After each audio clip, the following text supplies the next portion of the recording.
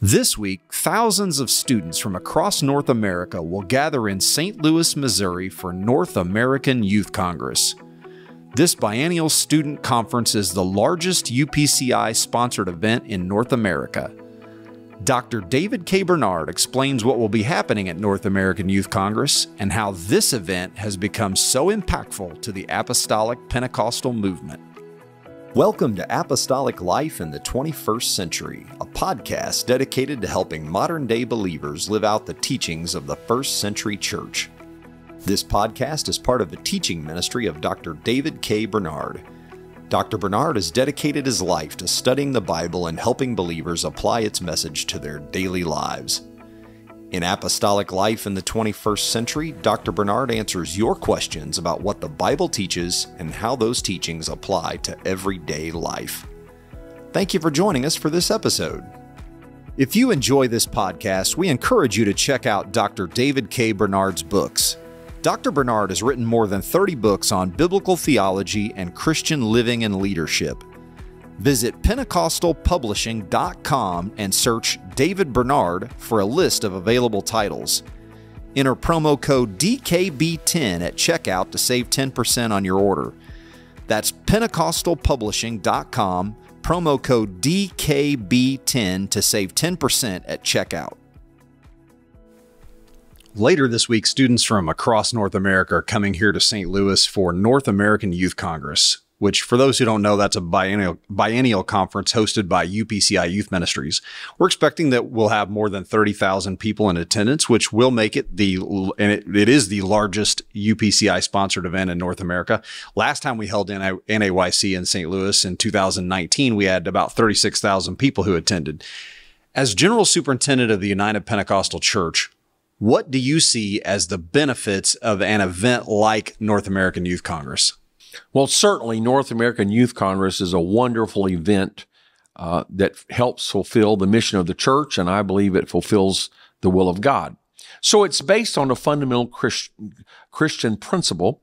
We see this at the outset, the birthday of the Christian church, Acts 2.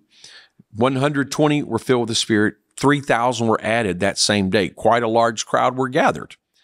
And then Acts 2:42 says, they continued steadfastly in the apostles' doctrine and fellowship and breaking of bread and in prayers. So they worked together. Not only did they agree doctrinally, but they had fellowship together.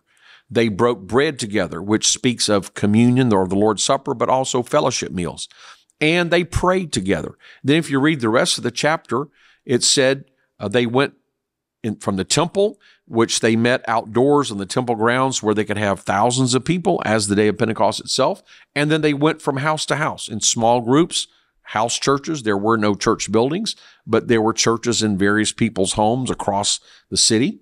And they would have devotions and prayer meetings and Bible studies, praising God and having favor with all the people. So the early church practiced a meeting in small groups as well as large venues. I believe it's very apostolic. And this is not simply what we think of as one local church. Everybody knows we should not forsake the assembling of ourselves together, Hebrews chapter 10, and we apply that primarily to the local church where we live, as we should. But there's nothing in the Bible that says assembling together, having fellowship, praying together, breaking bread together. That's only one location of one physical building in one city. But that principle, as you read throughout the New Testament, is in venues small and large. And so I think Youth Congress is an example of where we do this on a large scale. It's apostolic. It's positive. We should have fellowship when we can. And so what are the practical benefits? It is biblical. So if we obey Scripture, we can expect there to be many benefits. And we should even do more as the coming of the Lord approaches, according to Hebrews 10. But it does a lot of things. First of all, it shows the typical young person that may not have had much experience in life or in church, may have come from a small church or a medium-sized church or maybe a small town.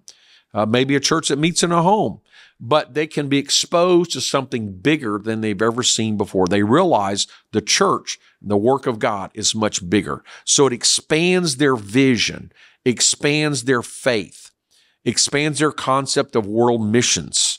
It also gives a very powerful, positive example. We're facing an increasingly secular culture, an anti-Christian culture, where our speech, our dress, our social media is all different from the world, is all under attack from the world. Our choice of amusements, what we read, what we watch, what we go online to seek is all different from what the world says. Our values are different. Teachings of marriage, family, sexual morality, even basic values of loving our country, all those things are under attack. And so a young person, a young adult that may be in one town or one church and the predominant influence is negative, but when they go to Youth Congress, they can see there are thousands and tens of thousands of other young people, teenagers and young adults that dress the way I do, that talk the way I talk, that enjoy what I enjoy, that worship the way I worship, that believe what I believe, that have the same experience. That can be a powerful example to counteract all the negative examples. Yes, the Holy Ghost is real. Yes, it's right to worship God in spirit and in truth. So the power of positive example is tremendous.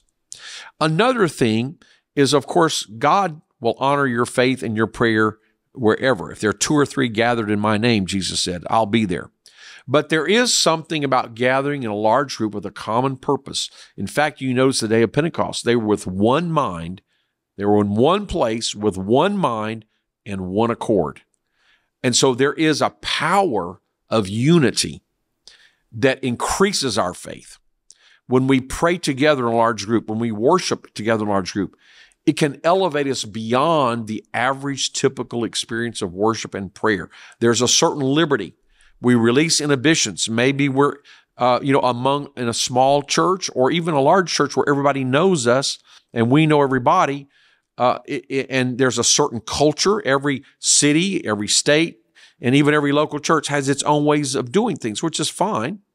But being exposed to people of different backgrounds, different cultures, different ethnicities, and yet the common expression of worship and the common experience of the outpouring of the Spirit, that can break something open, especially for a young person.